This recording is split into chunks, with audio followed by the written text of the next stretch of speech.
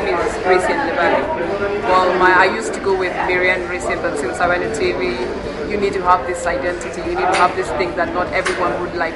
If someone had Resian Lebai, they know that has to be this and this. Yeah, so yeah, I haven't been here for too long. I've been in the media for like 2 years after college, and it's not somewhere I actually thought I would be.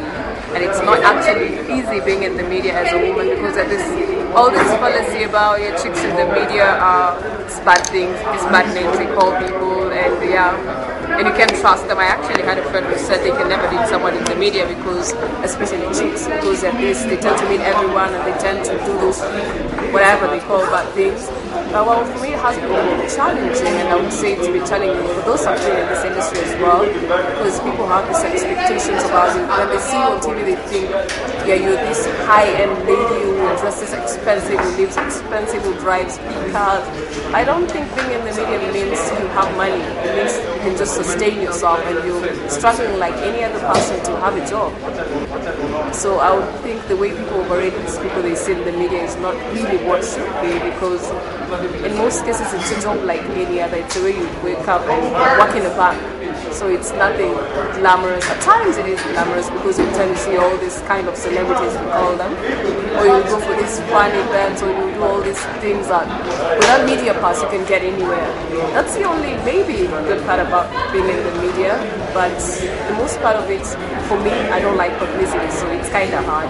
So with time I think either I'll have to adjust or just go into a different industry altogether. Because since I was growing up, I thought I would be a doctor, by the way, or anything in the medical fraternity, but that never happened. I found myself in the media, courtesy of my mom, who really persisted.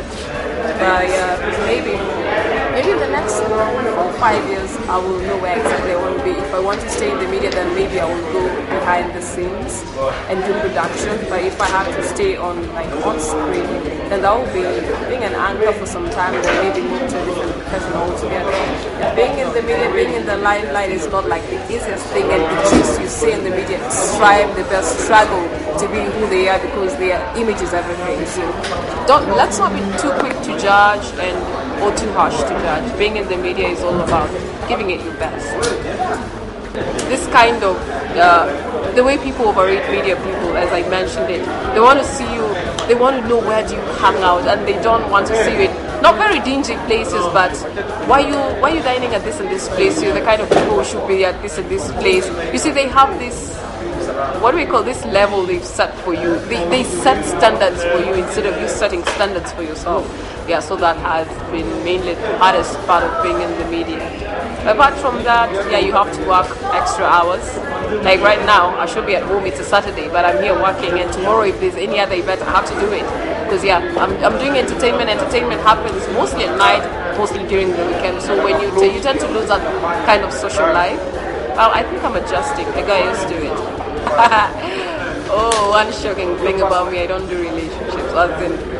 They've never been my thing, because number one, not because I can date or because people would actually get shocked like you're not going out with anyone or you don't have a boyfriend. Yes, I don't, because it's never been my thing. I've never felt the need to. So maybe in future, yeah, if I like someone, I can commit, I can sacrifice. It's all about sacrifice. Everything is all about sacrifice. Yeah. But so far, too much of my time is at work. So you tell me these days, you're trying to tell me you have work when you're not having work. You see the way people trying to mistrust little chicks. Yeah. So far, let me just be myself. Life is what you do. It's not about, in as much as we have these role models we look up to, it's not about living their life, but getting that as an example to live your life and having that mission in the society. Make that difference to yourself, not to the people around you.